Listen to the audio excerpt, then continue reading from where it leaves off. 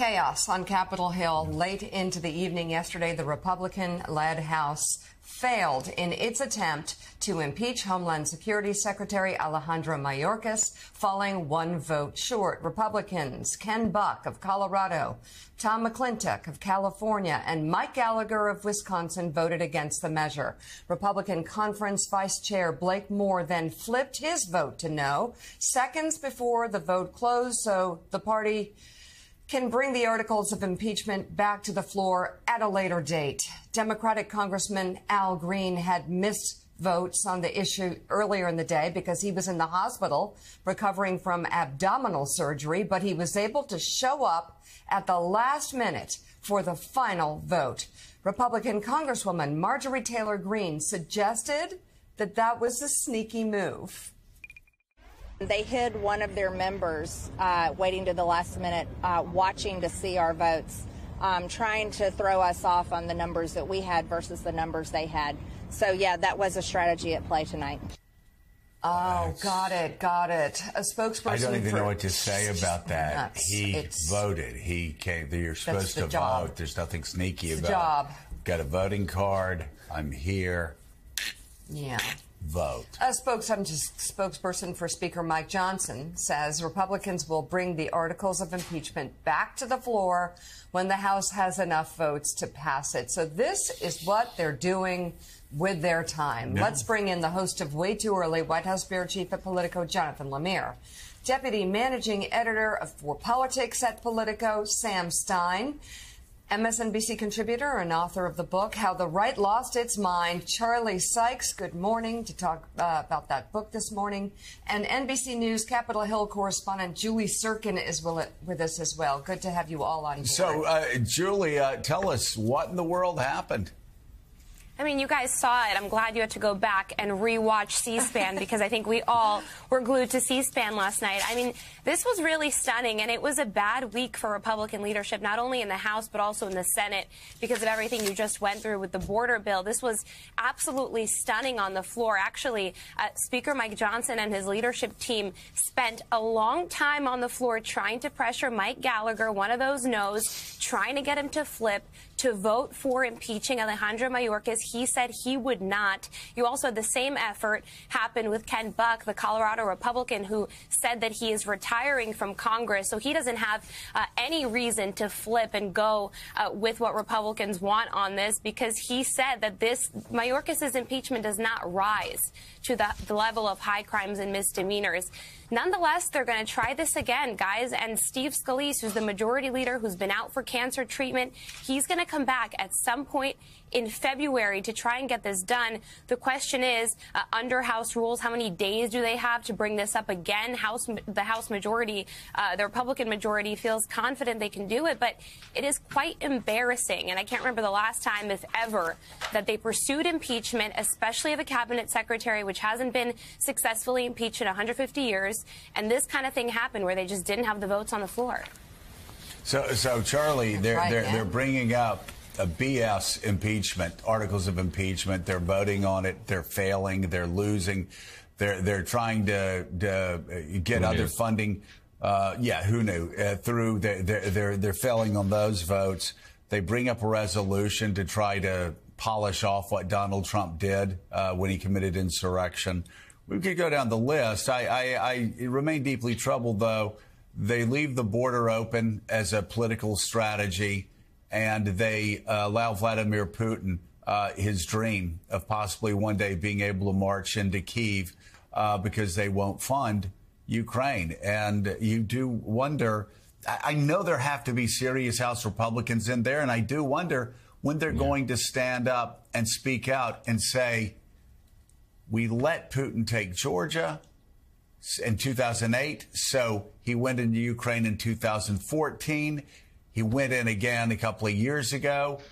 And after we sit back and give him Ukraine, he'll then go after Poland. He'll then go after the Balkan states.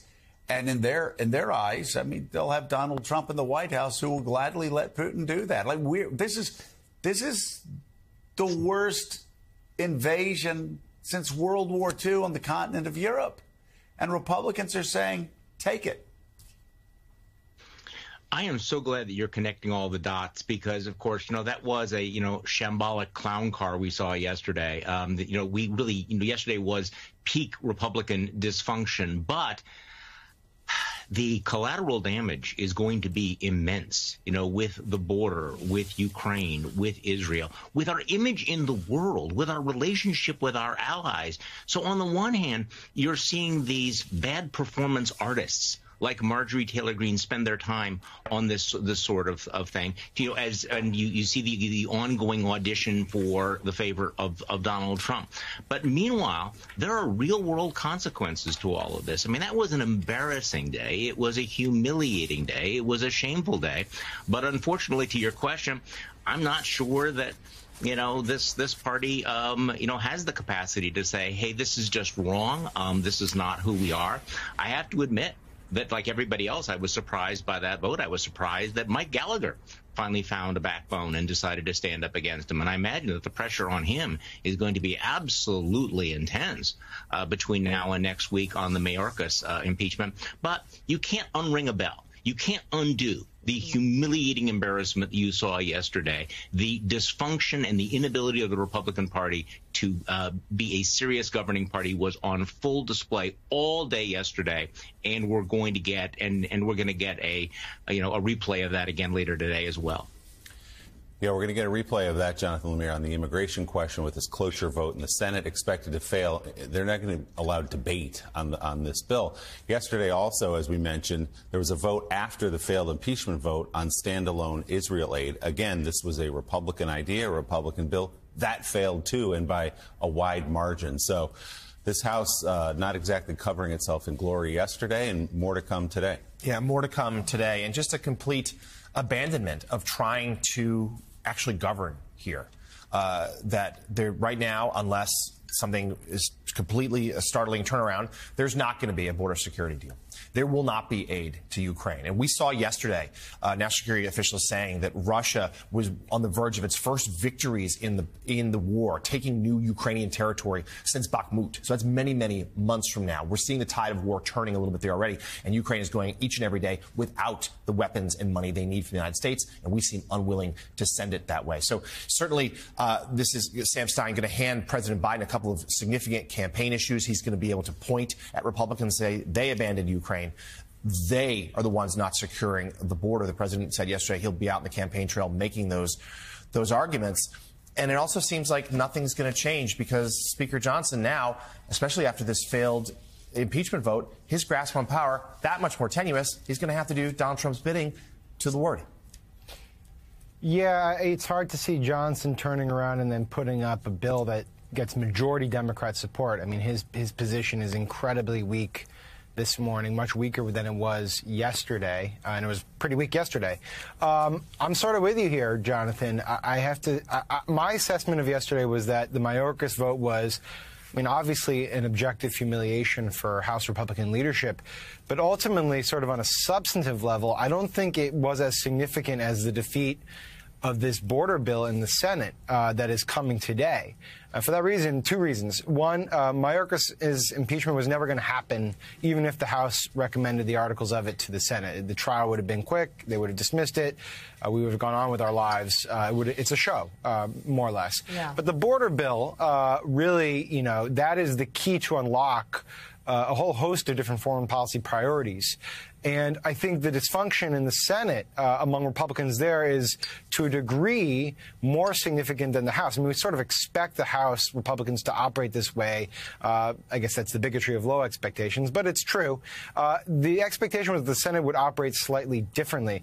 And I'm just struck by, someone put it like in a headline that I thought was pretty remarkable. And it was, I'm summarizing here, but it's like, Senate Democrats fail to persuade Republicans to pass conservative border bill. And that's essentially what happened, right? Like, this is a conservative border bill that Democrats were saying you should pass, and they said no. And because of that, we will not likely have Ukraine aid, Israel aid, Taiwan aid, aid for Palestinians. Yeah.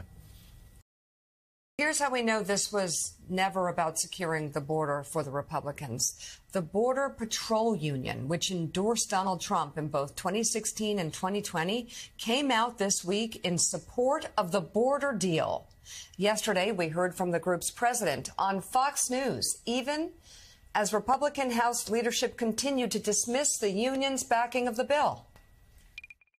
I understand politics, and I can understand why Republicans would go against this for political purposes. I get that. There is that aspect to it. This bill transcends administrations. This will go beyond Biden. It will go beyond Trump. It will go beyond the next president. So I'm looking at this from the standpoint of we need something that is going to continue to go past and not just executive orders.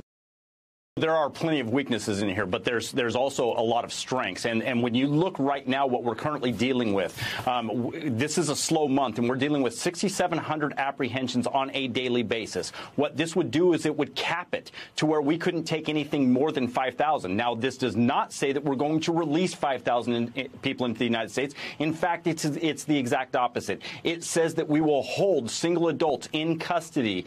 They will not be subject to release. I know a lot of Republicans are against it because Donald Trump is against it.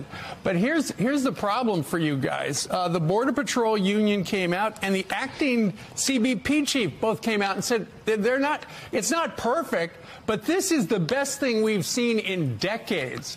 So are Republicans going to say that the Border Patrol union and the acting CBP chief are wrong? Well, look, they can have their perspective, Steve, and we've got a lot of respect. It's their jobs, Tom. Well, and it's our job to actually make sure the laws will accomplish what we're seeking to do. It's unbelievable. I mean, I guess it's not unbelievable. I'm sorry, this is not unbelievable. That this bill was moving towards passage, and then Donald Trump said, kill it, because it will make the situation better at the southern border. And that might hurt me politically. Just like Donald Trump said he wanted America to be plunged into a Great Depression. So now we find out, after all these years,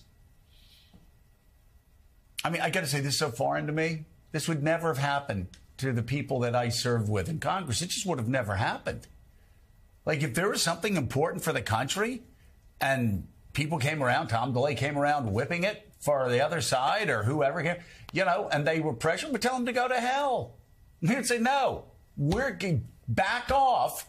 We're going to vote for this bill because it's good for America. We don't care if it's not good for the Republican Party or the Republican leadership. A federal appeals court has rejected Donald Trump's claim that he is immune from prosecution in his election interference case. The three-judge panel of the D.C. Circuit Court Court of Appeals ruled unanimously yesterday that there was no basis for Trump to assert former presidents have blanket immunity from prosecution or any acts committed as president. The 57-page ruling states that former President Trump is no longer the president and has become Citizen Trump for the purposes of criminal prosecution. Trump had argued in part that, quote, criminal liability for former presidents risks chilling presidential action while in office and opening the floodgates to meritless and harassing prosecution. But the appeals court found that risk appears to be low. Trump reacted on his social media platform, writing, quote, a nation-destroying ruling like this cannot be allowed to stand, calling the ruling, quote, so bad and so dangerous. The former president is expected to appeal to the Supreme Court soon. I think he has until Monday to do so in a bid to prevent the trial from going ahead as scheduled. The D.C. Circuit panel cut the time Trump has to file an appeal down significantly. Usually it's a few months. He's got till Monday. Until Monday, let's bring in former litigator and MSNBC legal analyst Lisa Rubin, and also former U.S. attorney and MSNBC contributor Chuck Rosenberg. Chuck, first of all, let's talk about the fact how this was a unanimous ruling, and how people were wondering why it was taking so long. Talk about how maybe that delay was caused by wanting a unanimous ruling. Yeah, Joe, well, first of all, from my perspective, having litigated in the courts of appeal, it didn't take all that long. I mean, it was a little bit less than 4 weeks. I know that's slow in journalism world. I get that. But I think in lawyer world, that's relatively quick. Second, to your point, the judges wrote one opinion per curiam, meaning for the court, of the court. They all joined a single opinion. It's 57 pages long. I read it yesterday. It's thoughtful. It's forceful. And the fact that they were unanimous and of one voice, I think, lends some heft to their opinion. And so taking a little bit more time to get it right, because you know this opinion will be subject to enormous scrutiny, I think is well worth it. So unanimity was important. The forcefulness of the opinion was important. The fact that it took a little bit longer than folks might have liked, in my view, doesn't matter all that much. Yeah, so for cert to be granted, you have to have 4 justices. Is that correct, Chuck? Yes. Yeah, that's right. 4 judges. And I would guess, and Lisa, Chuck, tell me if I'm wrong, I would guess that the institutionalist in John Roberts is thinking, we want to stay out of politics.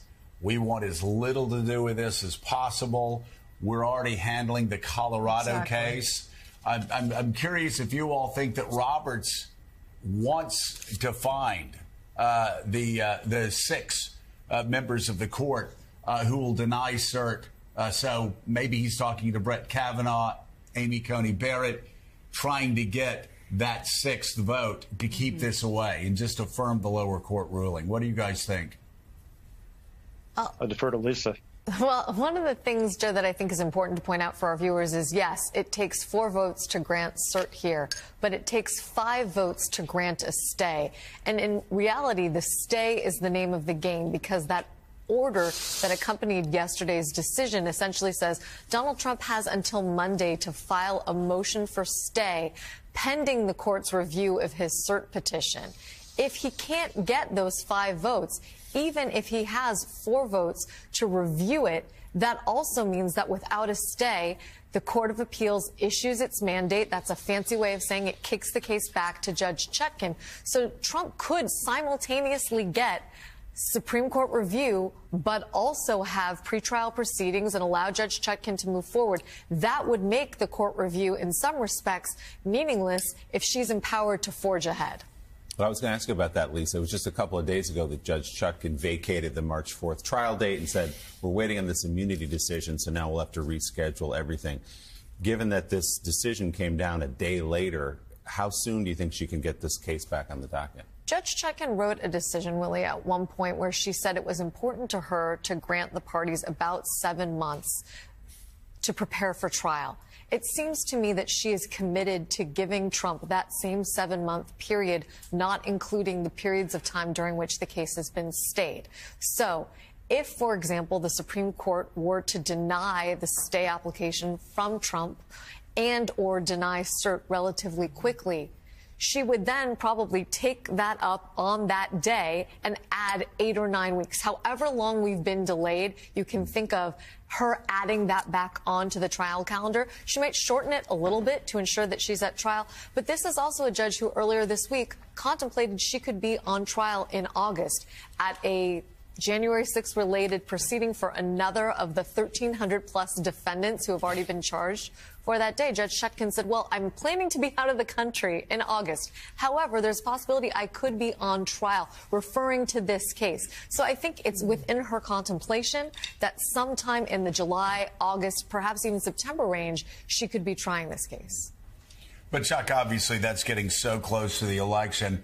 It would be in everybody's best interest from, well, just the court systems, the judiciary branches, the Justice Departments for this case to be expedited. I'm curious, if Trump needs 5 justices, I'm curious, what are your thoughts if, let's say, Roberts decides he wants to just affirm the D.C. Circuit ruling? Who is more likely to go his way? Do you think he's talking to Kavanaugh, Amy Coney Barrett to find that 5th vote to deny stay? Yeah, hard to know for sure, Joe. But here's my sense of it: the Court of Appeals decision was thoughtful and forceful, and I think solid, and forgive the pun, but unimpeachable. And I think that means that it will not be reviewed ultimately by the Supreme Court, at least not right now. I don't really see a path there. Look, the only party who benefits from delay, the only party, is Mr. Trump. And so whether he gets 5 justices for a stay, as Lisa pointed out, or 4 to grant a petition of certiorari for the Supreme Court to hear the case, that's Mr. Trump's path.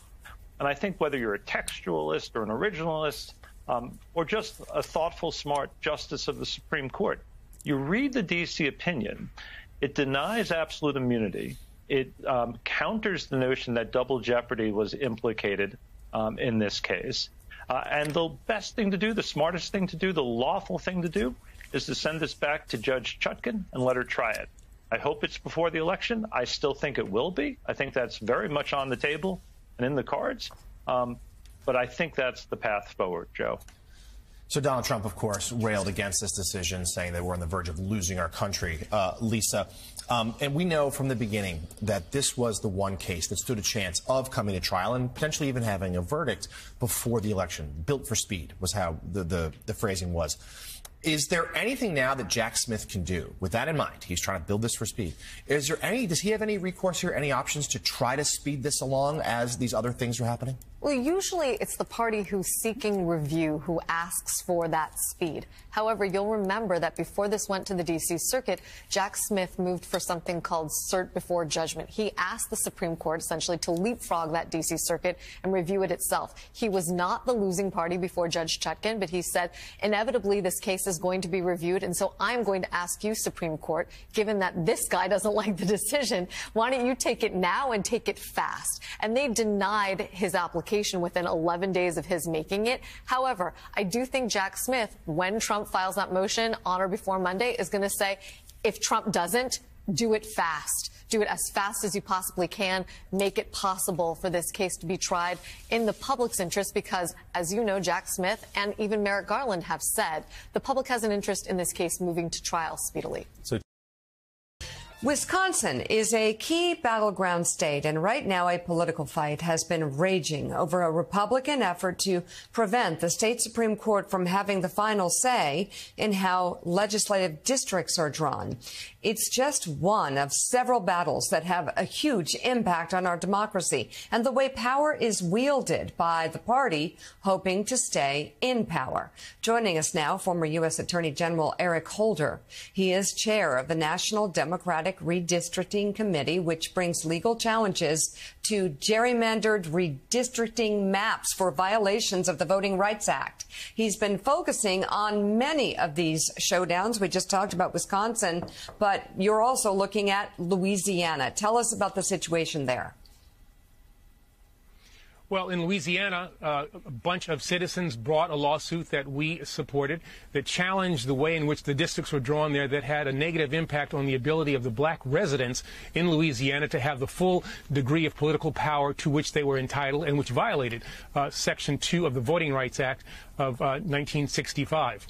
Based on the Allen versus Milligan case, an Alabama case that we won before the United States Supreme Court, a very conservative United States Supreme Court, we said that there's a basis to draw another black opportunity district in Louisiana. In the South, you have places where you have racially polarized voting. And as a result of the Allen versus Milligan case, the lawsuit that we have brought, another black opportunity district has been created in Louisiana as well as in Alabama. So I want to get a sense of the importance of this work across the country, even the implications of the case you were just talking about. Could it impact how the states deal with this question across the country? Yeah, I mean, the case that we won before the Supreme Court will have a nationwide impact and enhances the ability to use Section 2 of the Voting Rights Act to go after states that are trying to dilute the power of citizens of color with regard to their representation. But we've also been bringing lawsuits on other bases in other parts of the country, in Wisconsin, Ohio, North Carolina. We brought a number of cases, all trying to make the system more fair. The reality is that gerrymandering is cheating. Partisan, racial gerrymandering is cheating and deprives the American people of the ability to have representatives who really represent their policy desires. And, it also, if you want to look at this immigration bill that is not going to get voted on, one of the reasons it's not going to get voted on is because people, Republicans in particular, fear primary challenges. And that's what gerrymandering does. It makes you safe in a general election, and the only thing you're really worried about is a primary challenge, and therefore you don't want to compromise with people across the aisle because that's seen as a sign of weakness, and that invites a primary challenge. So gerrymandering has an impact on a whole range of things, and that's why we have decided to fight for fairness in our redistricting process. Mr. Attorney General, can you tell us a little bit more, if you will, about the ongoing impact that Donald Trump and his big lie has on this process, which, of course, has fueled voting rights changes in a number of states, restrictions, a number of Republican-held legislatures, and the idea that it's not just that what he did about 2020, but the fact that he is still out there, he's still pushing the big lie, and he's still the most dominant figure in Republican politics. Yeah, and that's one of the really negative impacts of what the former president has done. By pushing this lie that we have a voting system that is unfair, that is somehow corrupt, it allows Republicans in state legislatures to put in place measures that are designed to keep certain people away from the polls.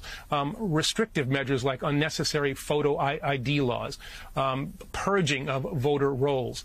There's a whole range of things that happen based on these misperceptions, these lies that are perpetrated by the former president. And that's why, we have to fight for a fair system. It's what I've tried to do as the head of the National Democratic Redistricting Committee, not to fight for partisan advantage, but for fairness in the electoral system. I think if that's the case, Democrats, progressives, will do just fine.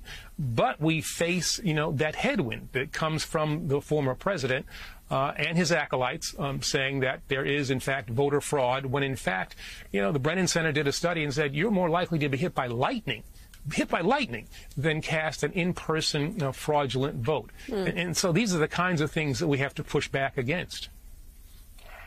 Eric, I really want you to address another thing that the former president has done, and that is delegitimize the Department of Justice and the FBI. I don't think people realize the percentage of people who work for the Department of Justice and who work for the FBI that are the very definition of non-political. I don't think people realize that the vast majority of those employees are people who came to those institutions because of the work they wanted to do without any kind of political pre-notion of how they could affect politics or policy. Could you speak to that and the damage he has done to these really important institutions in terms of the rule of law?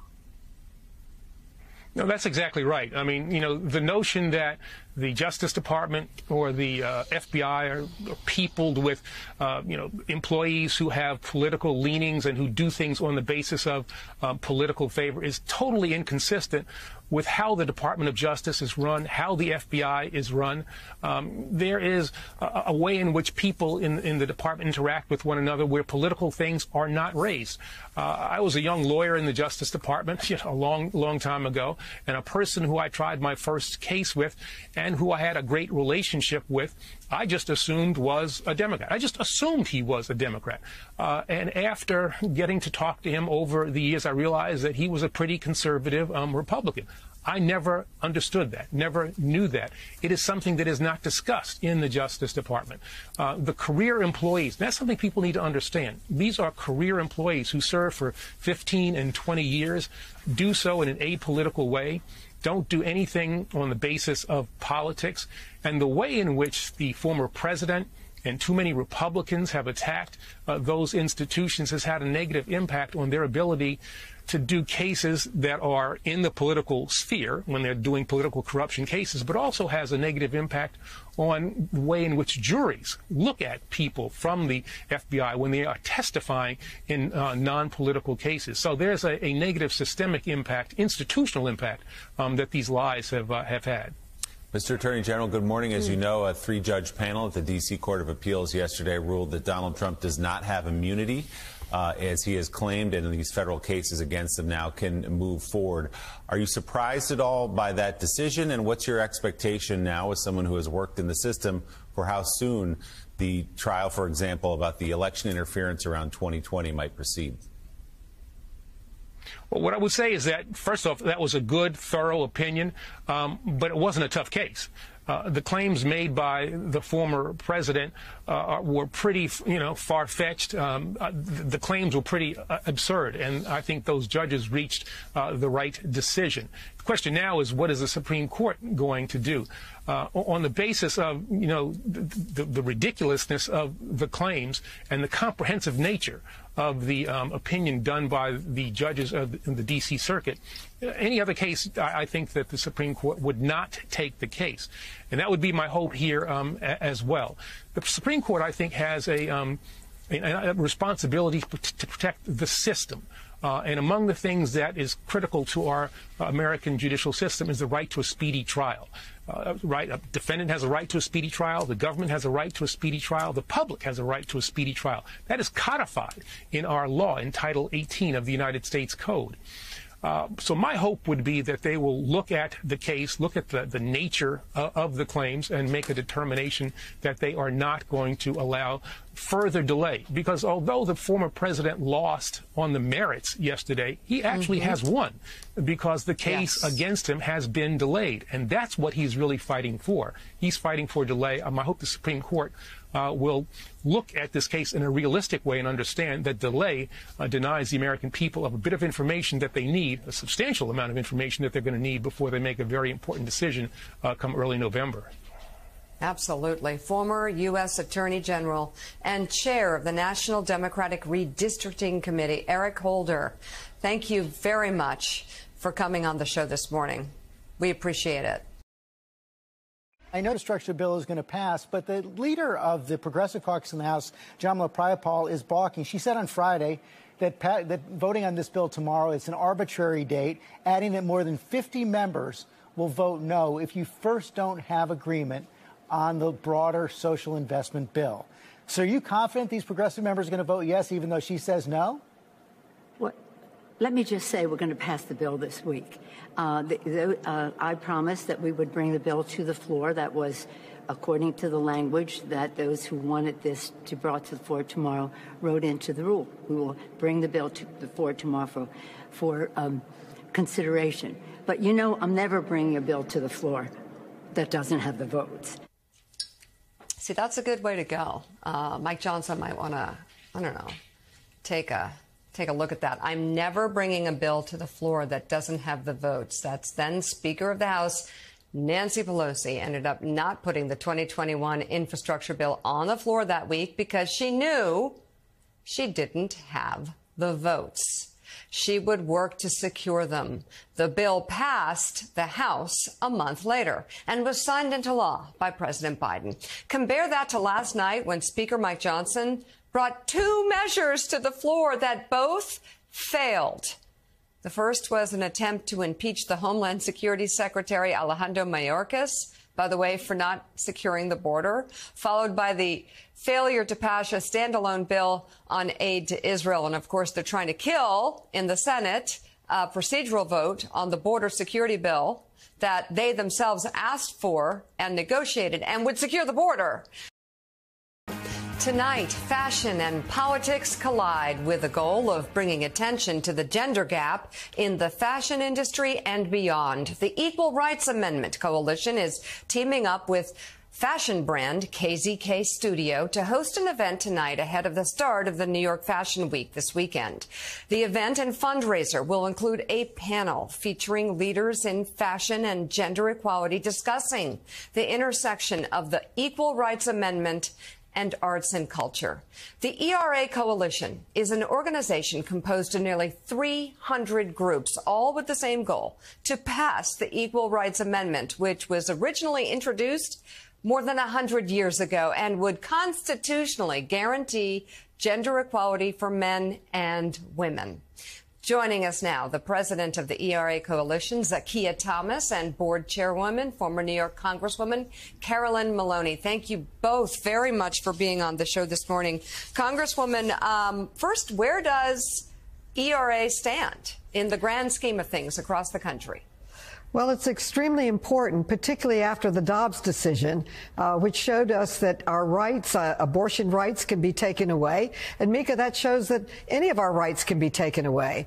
But there's been a string of elections and court decisions across the country that are an indicator of what's to come. And when we put the ERA with abortion rights, it is an absolute election winner. We're hoping this year we will get a vote in the House and the Senate, hopefully passing it. If we don't pass it, then at least we'll know where people stand and can certainly take that out to an election. And I can't understand why anyone should be in the United States Congress if they don't believe in equality of rights for men and women. Zakiya, tell us about the coalition's work and also teaming up with KZK Studios and the motive and the message for tonight. So the ERA Coalition is made up of over 300 partner organizations, as you mentioned, but we represent over 80 million people across the country, all working towards equality. And our goal really is to bring people together to recognize and uplift the Equal Rights Amendment and the fact that we don't have constitutional equality. And without it, our rights are very tenuous. One of the new discoveries in the last few days has been that the Pennsylvania Supreme Court has used their state ERA to support abortion rights. Today we're talking with the KZK about the importance of having an Equal Rights Amendment to protect pay equity for women across the board. And Carolyn Maloney, you and I both have been fighting for equal pay for as long as we've had a platform to fight with. How would the ERA just kind of jumpstart all of our efforts where still after, 10 years that I've been in the game, we're still not paid equally to our male counterparts? Well, just in that, we would be able to enforce equal pay for equal work. We passed legislation saying that we should be paid equally. Well, you can't enforce it because right now you can discriminate against women. This would ban discrimination against women. You'd have a uniform treatment towards women across the country. I think it's outrageous that some states have taken away abortion rights, women's rights should be uniform across the country, and you can write legislation that will make it even stronger. They would not have been able to repeal the access to abortion, which I thought was a constitutional right. I was shocked when they did it. I couldn't believe it. Or take away our rights, and they are threatening to do it. And if we don't fight back, they'll just keep coming at us. It's this simple. If women are in the Constitution, then our rights are protected. And we're half the population. And when you combine equality of rights, the ERA, with abortion rights, it polls at over 75%. It's an election winner. It's the right thing to do. And it's never too late to do the right thing. 100 years is long enough. This year, let's pass it. Thank you so much, Mika, for having us. And if I could ask you to sign our petition to show concretely that women and men are equally and that you support it. It's sign number 4 equalrights.org. And we hope to have millions so that we can show the weight of public opinion supporting equality of rights. Consider it done. Zakiya, tell us what's going to happen tonight, sort of the pregame to Fashion Week, and why the connection with Fashion Week is actually quite significant. Well, as we all know, arts are very important in our culture, and they help to transform culture across our country. And so we are looking to combine the art world, that's fashion, that's with our dendrophenomenology project that we had last November, to really show and highlight that this is an issue across sectors, and we need to make sure that we're addressing these issues. Right now we see that that women in the fashion industry make less than men, and that the men are the ones in the positions of power. And we need to change that. We need to make our systems more equitable so that everyone has a seat at the table and they're able to be their fullest selves. Fabulous. Zakiya Thomas, former Congresswoman Carolyn Maloney, thank you both so much. And you can read much more about the gender gap and the fashion industry in our latest Know Your Value piece. It's online right now. Ladies, thank you. And